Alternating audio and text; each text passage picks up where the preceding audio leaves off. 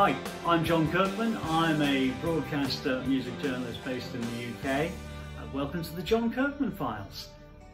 Now there's a rather fine box set, isn't there? This is the latest in the series of reissues from Marillion. And when is a sixth album a second album? Well, it's a second album when it's the band's second album with their recent acquisition, Steve Hogarth, who was their then reasonably new vocalist. This box set really did sort of knock a lot of people on their backsides. It was an incredible album. They really came out of the starting blocks very quickly with Season's End, and this really consolidated that.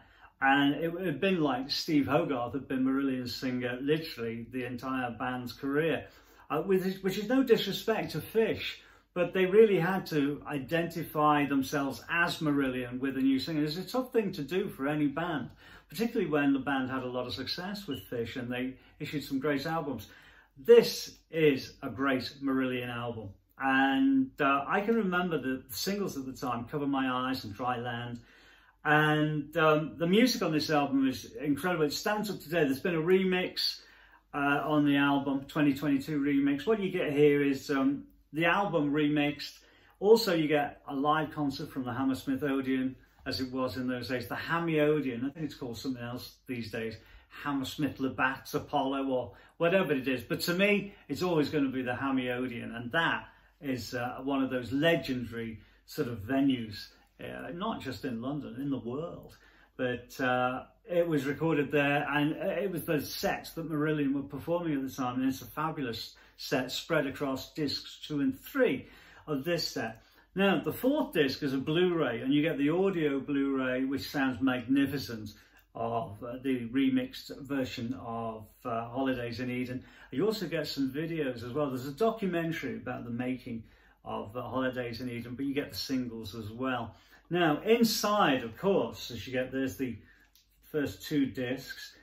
That's a rather fine photo. Picture hours. I might be wrong here. My eyesight is not very good, as you probably know. But there's some fabulous photos in here. There's a wonderful essay. There you go. The boys. It looks like they're buried up to their necks. I think that might have been a bit of photo trickery.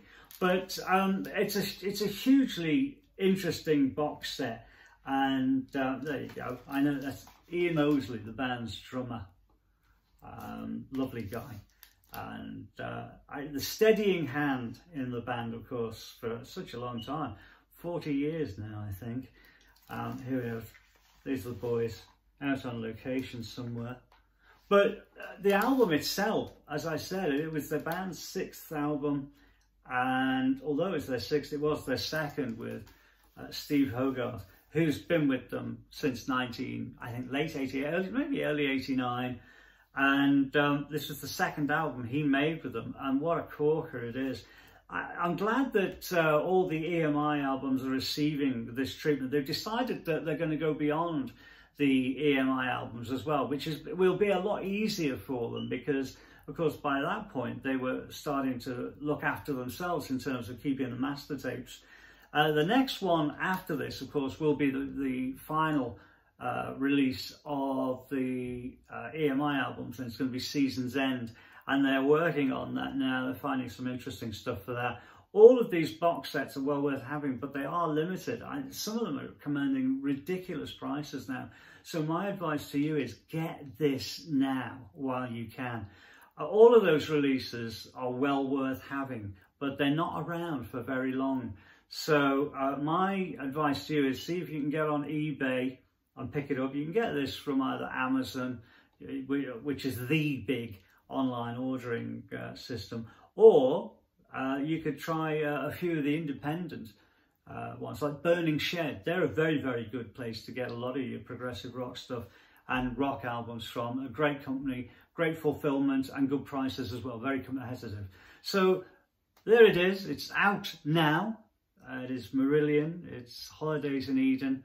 It's an absolute corker of an album, and all the extras on this particular box set are well worth having.